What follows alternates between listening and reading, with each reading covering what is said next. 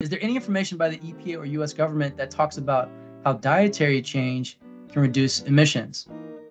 So in this national climate assessment, they do talk about it. For example, this is kind of like the current standard American diet. You can see how much emissions that it produces, by diet type. And here to the right, you see a variety of other different diets that were also measured for their emissions reduction potential. For example, the vegan diet was able to reduce production emissions by over 500 million metric tons of carbon dioxide equivalent. It also has the potential to sequester additional carbon in the land when you shift to that diet as well. So that's some additional potential of mitigation as well. And then over here, you can see the potential to reduce premature deaths from air pollution by adopting different diets. They also included that information there as well.